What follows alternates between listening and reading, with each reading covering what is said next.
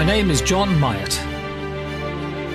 In my time, I've been a teacher, a painter, and an art forger. In 1999, I was jailed for forging over 200 paintings, a crime that rocked the art world, and I paid the price for it. These days, I paint in the style of the great masters and sell them legally as honest fakes. And I've started teaching the tricks of my trade to aspiring artists because all painters can learn by copying others. Today we'll be painting a nude in the style of a French artist renowned for his portrayal of the female form, Auguste Renoir. I'm extremely tentative about making that mark. Glazing them windows to me before this.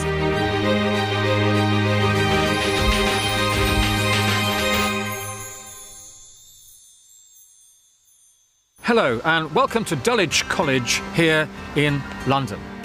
The school enjoys a long association with the world of art, having set up Britain's first ever public gallery back in 1811.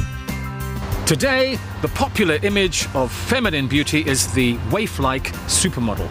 But back in the 19th century, things couldn't have been more different. And nowhere is this better typified than in the work of Pierre-Auguste Renoir. For over 50 years, Renoir experimented with style, taking contemporary France as his subject matter. But his abiding passion was for the large-scale, sensual, female nude. His models are voluptuous, curvaceous, positively well-fed compared to the scrawny, bony catwalk queens we're so used to today. As now, there was a strict line between apparently virtuous depictions of female beauty and images that were regarded as crude or pornographic. Renoir knew these rules and he stuck to them. His nudes are naked and sensual, but they are never overtly sexual. Pulling off a convincing Renoir is going to be a huge challenge for my students today. My name's Christine Hopkins. I'm from Reigate in Surrey and I'm a mixed media painter. My name's Andre McQueen. I'm from Camberwell, South London, and I'm a footwear designer. I'm Alia Gargun and I'm from London and I've just graduated from London College of Fashion in fashion illustration. The thing that I would find the most frightening was anything that involved people. A crowd scene, that would be a nightmare for me, or anything just with one figure in it. I would feel really uncomfortable about that because it's just not what I do. I don't do soft curves and soft shapes. What I hope to get out of this opportunity is to overcome my fear of the paintbrush, my phobia of the canvas, and to test myself in a way that I've avoided for a number of years now. I'm confident that I would be able to work well with any work involving figure drawing or observational drawing. Renoir's nudes are captured on canvas by delicate brushwork, fine glazes and slightly heightened colour. Well, this is going to be a tricky challenge for my students because they're using acrylic paint and they've got just one day to do the job. Welcome to Dulwich College. Today, Andre, Alia, Christine, your task is to recreate a painting in the style of the great French impressionist himself, Pierre-Auguste Renoir. May I ask you just a straightforward question? Do you like our painting? No. And that's a straightforward answer. Yeah, it's as straight as I can make it. This is so lovely and warm and glowing, and that's going to be such a challenge to get that warmth coming through, I think. Alia, your first thoughts on seeing the Renoir, please? Complete shock and terror at the prospect of having to paint something in this style, as it's completely different from what I normally do. This is called The Bather Drying Herself and was part of a series that Renoir painted in the last 20 years of his life. I'd like to point out just three things here to you. First is the way the paint here follows the form. It's thinly applied, almost like a watercolour. So don't worry about putting paint on too thickly. Acrylics actually will be quite useful for this task. And it's very, very soft edges. So when we start the painting, we'll use very light colour and then just work either side of the edge to soften the edge, either side. Okay, and lastly, our model more or less fills the entire painting surface. There's nothing going on over here other than the suggestion of some kind of tree, she's sitting outside on her towel. drying her foot, which you can't see because it's right outside of the canvas. So remember to fill the whole canvas with the shape of the body. Renoir once said that he knew when he'd finished one of his nudes because he wanted to go up to the painting and pinch it. Well, that's your task today, to create an image of female beauty so tactile that at the end of the day we want to go up and stroke her. Here to help you with your task is our model, Ali. So, are we ready? Yeah. Let's go.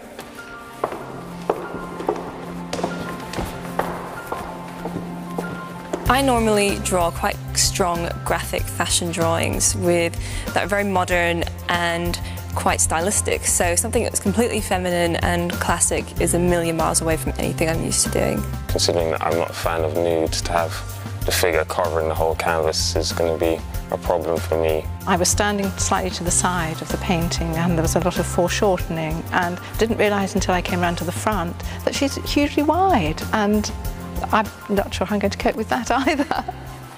Right, your first and most important task is to actually establish the composition and to incorporate as much of the model as you possibly can in your 20 by 24 canvas. And I do mean as much. A good 80% of the canvas surface should consist of female flesh. And the first challenge is drawing it out.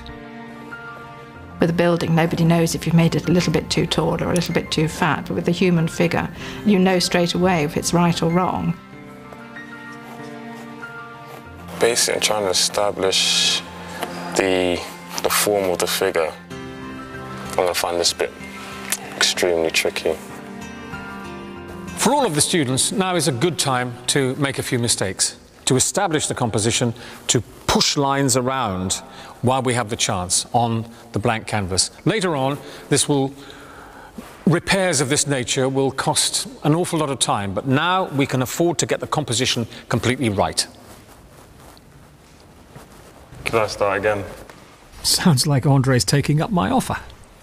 The best way of doing this, actually, is probably to just turn her upside down and just rub this out as best you can with, you know, with anything, and just establish the head probably first this time, so you know where it's going to be.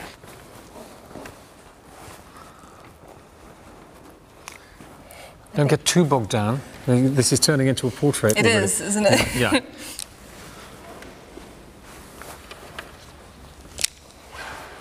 Well done. Architectural draftsman. Well done. I think it's nearly time to put this pencil down and to mix me a very nice, soft, you know, something like this thing you're wearing here. That's a terracotta colour. A soft. Okay. Just a warm, soft colour. And we'll just establish the outline in a warm, soft colour and then start working in perhaps the shaded areas with that colour as well. Renoir was born into a poor French family in 1841. His father was a tailor. He never lost sight of his working-class roots and often used his contemporaries in his paintings. Although he became famous in Impressionist circles, he had a hard time finding buyers initially, and by his mid-30s, he himself was having a crisis with his painting. Frustrated, he declared, "I can't paint. I can't draw. I am at a dead end."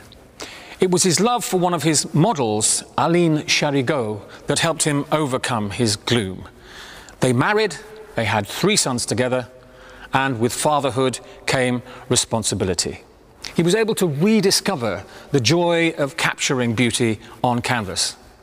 After all, as Renoir himself said, there are quite enough ugly things in this world already.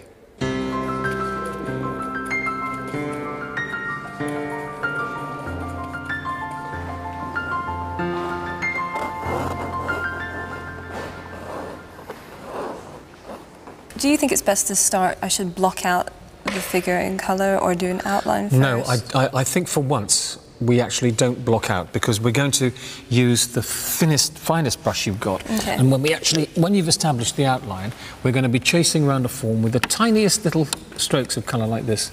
And should I work with the darkest colour first? Find the middle tones first, work downwards into the dark and pull it back up for the light. Okay. So if you can find a general kind of all-over middle tone, but don't block it with that brush.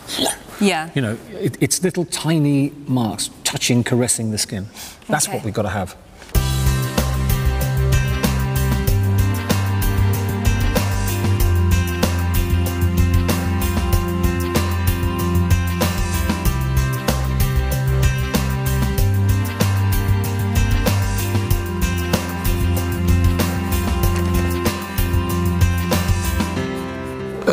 Early days, but I think we're starting to see some good results already, particularly from people who really didn't want to do this job in the first place.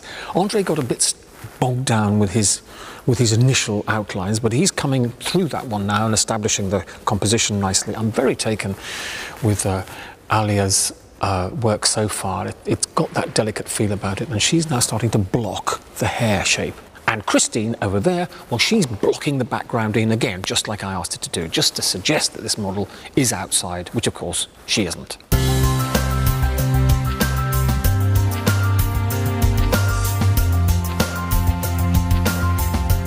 Figure painting is always difficult. There are so many things to go wrong: the composition, the eyes, the nose, and of course, the body itself. But the biggest challenge with painting a Renoir is to capture the remarkable pearlescent quality of young female flesh. Images of women were a recurrent theme in Renoir's work, particularly in the last 20 years of his life, when he focused on themes of motherhood and the nude. But he was still very much a man of his time with traditional values. He saw women really as creatures of instinct, and he never admired them for any intellectual ability they might have had. You can see this in his portrayal of the female nude. They're often small-headed, robust women with self-absorbed faces. Now, look, everybody, it's time to stop concentrating on the background and actually get to the bones of the job. Here's your finer brush, your finest brush perhaps. I want you to use this one, mix that flesh tone, a light flesh tone, and start caressing the body with the paintbrush.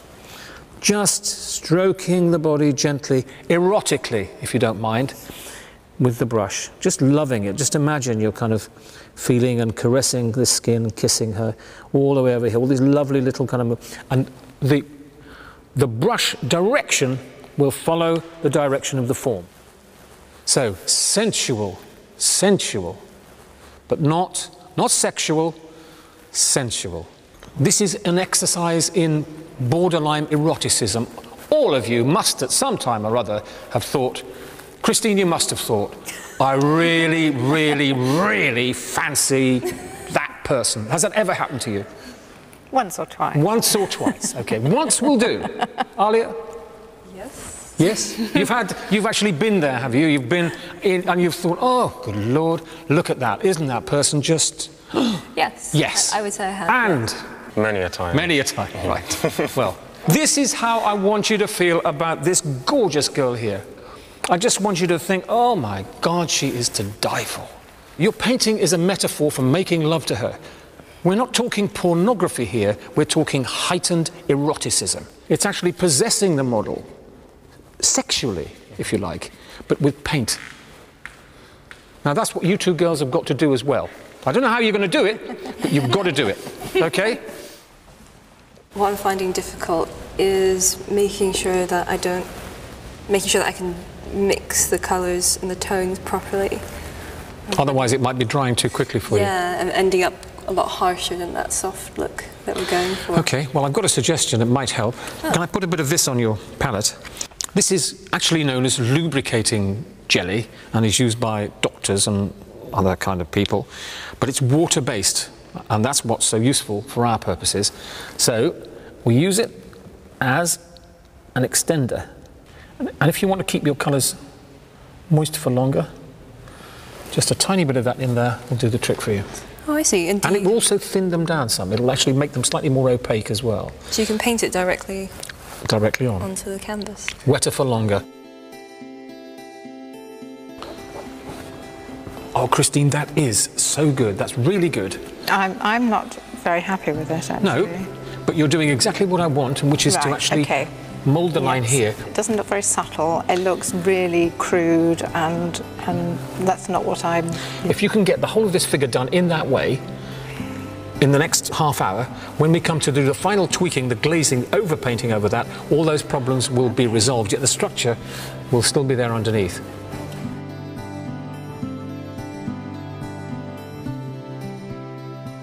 Right, everybody. Now, at whatever part of your canvas you are currently working, I want you to stop that, and I want all three of us to be working on the same part of the body at the same time, and that part is the face. I want us to turn our attention towards Ali's face and to try and replicate that downcast gaze that we've got in the Renoir, the beautiful features. He always flattered the model, and he did that by actually softening out all the features. We've got all the kind of normal cues for beauty: full lips, small nose, and lovely eyes. That's it.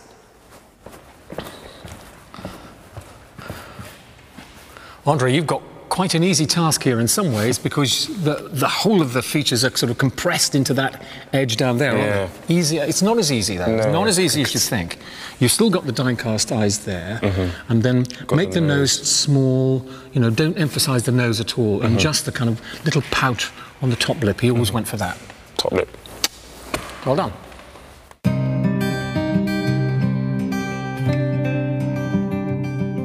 Alia, I want you to really concentrate on this profile here and possibly soften these features, particularly the nose there. All you need is just the tiniest little mark underneath. The mind and the eye will do the rest. Now I'm going to give you 10 minutes on this face. 10 minutes, starting now. Being able to draw faces turned out to be a useful skill when I was in prison.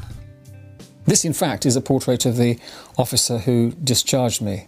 A very nice young man, and he sat in the office's kind of little office at the end of E-Wing, and thanks to him and a couple of his colleagues, I was able to keep my pencil sharp. And they had one of those machines, you know, where you put your pencil in and turn this thing around, it sharpens them up. You're not allowed blades, you see, of any kind of description. Some of the more violent prisoners had melted the end of toothbrushes and then stuck blades in them and used them as weapons. So they were quite hot on any lost knife or anything along those lines.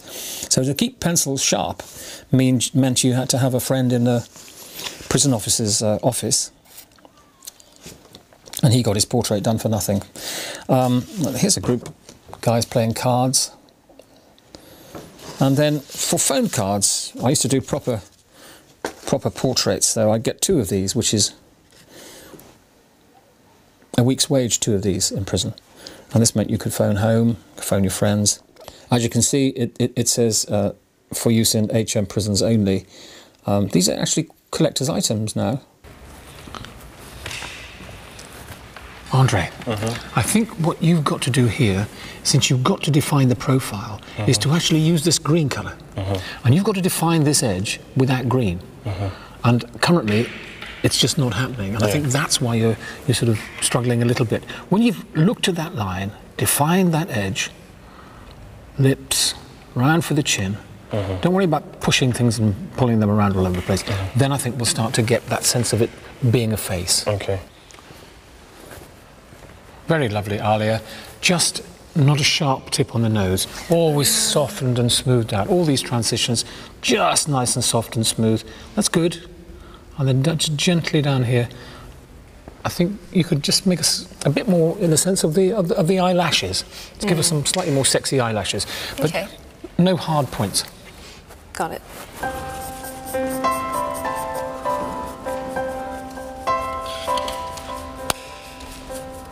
Now if we could just find a dark moment for that eye. Okay, just take a step back with me and let's just see what we think, shall we? Yeah, I mean, I think it's a bit better. Yeah, it's much Yeah, better. are you happy with that now? Yeah, much. Now, all you've got to, what you need is just the finest brush you've got and just the tiniest moment. I'm going to leave this one to you. The tiniest moment to find, you see the eyelash? See how it comes at almost at an angle like that? Yeah. It's just a tiny, isn't it? Yeah. From where you Nothing. are. Your position really stinks. But we've got to have that in. It's so lovely. Yeah. Right? So charge your brush and just be delicate. Just be delicate, and always be prepared to be wrong, because if you're wrong, you've got to be able to pull back, you know, and fight the battle again. So just make the slightest little marks. Ooh, is this okay? Yeah. And then if it's not, just be prepared to pull back and have another go. Okay. I'm extremely tentative about making that mark. I've done it before and it came out horribly wrong. See, what's happening is this. May I touch your... Yeah. It's the cheekbone. You see how it comes up over the cheekbone here, right? And then that eye. That's what we're looking for. Her cheekbone turns in, and then there's just the tiniest mark. That's it. Just do it for me now. Let's just see it. Go on. And then, go on. Oh, gosh, I can't stand it. And a bit more. Yes. Good. Now let's have a look. I think that's good. Much better. I think that's much better. Yeah. By the turn of the century, Renoir had become an internationally famous artist, and the French had awarded him with their equivalent of a title. He'd become a Chevalier of the Légion d'honneur, but fame and fortune meant little to Renoir as he struggled with personal tragedy. His wife, Aline, died in 1915. 2 of his sons were injured in the First World War, and he himself was struggling against debilitating and painful rheumatoid arthritis. His assistants strapped his brushes to his wrist so he could paint, and they mounted his easel on rollers so he could move it backwards and forward. Eventually, in December 1919, he died and is buried alongside his beloved wife, Aline.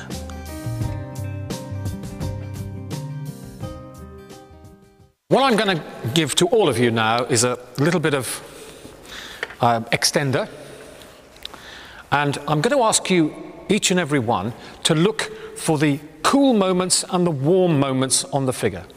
I can see a shadow which extends really all the way from here on Ali's arm, elbow, right the way back to the body, and that, in a sense, makes quite a cool moment over here. If you see it as a warm moment, that's fine.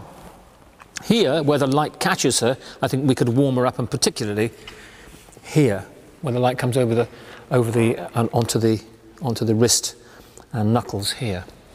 So I'm going to give you a little bit of this, and you're going to mix a warm colour in it and a cool colour in it, and you're going to float those over what you've already got. And when you've done that, you're going to heighten them with white. That's going to be kind of beginner's guide to glazing with lubricating jelly. But it works.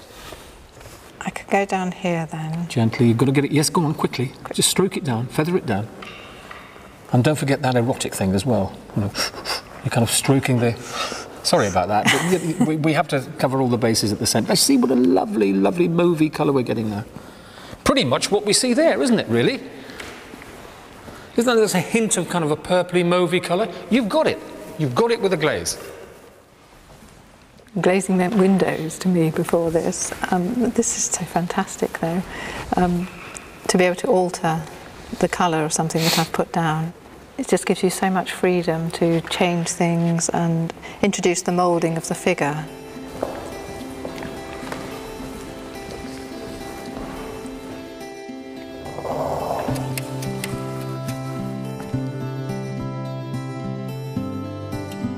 Right, everybody, that's it. Brushes down now, please. Well done, well done, well done. Well, what an exciting day it's been. I can't wait to see the end results. Andre, the moment you've been waiting for. You're painting in a gilt frame. What do you think? I'm pleasantly surprised, actually. I quite like it. I think I could have perhaps got a bit more closer to the Renoir technique in terms of the brush strokes. I love the way you've got the girl sitting on the settee. I think you're the only one who's used the settee. I think we could have made the figure occupy more of the canvas, but I do like the way you've started to introduce cool and warm shapes into the glazes. Well done. Thank you. I actually didn't want it to end, which is rather bizarre. I remember at the beginning I was looking to end it as quickly as possible, but I was really got quite engaged with it, and I really want to get those strokes that I was looking for towards the end. Alia, the moment you've been waiting for, you're painting in a gilt frame. I think it's very Renoir-like because you've actually captured the plumpness of this girl, haven't you? She is definitely a plump, young woman, and this comes through in the hips and the bottom area and the thighs here. There's lots of it, and that's what we were hoping to see. I've felt okay with making the outlines of the figure. I wasn't worried about that, but I was very nervous about, like you said, creating tonal properties within the painting itself. But I feel like I overcame them, and I was able to depict different areas of the figure, so I'm quite happy with it. Is there anything in this process that you've gone through today that you can take away and use in your work yourself? It was really refreshing to try something completely different and a bit softer, so I think I'll try that next time I'm doing one of my drawings. Wow, so we've helped a real artist along the road. I'll definitely take away the really interesting way of using lubricant to keep your paint from drying too quickly, because I had no idea about something like that. Right, Christine, the moment you've been waiting for, you're painting in a gilt frame. Here we go. Oh my goodness. I'm absolutely staggered that I could actually achieve something like this. It's way beyond my expectations. I'm actually quite choked up about it. I think this, of all the students, the most successful resolution of the proportions of that to the rest of the figure. Also, I love the way that the fleshiness of the figure fills the canvas in this way that Renoir would have done. And I'm very taken with the modelling, the way that you actually modelled these shapes here, applied these glazes all the way over the shape, cool over warm, warm over cool, and you're starting to get that flesh effect that glazing can produce. It's good, it's a result, Christine, and I'm very pleased with you. Well done. I'm so much more pleased than I thought I was going to be. It's just been such a brilliant experience. And the painting that I produced was way exceeded my expectations.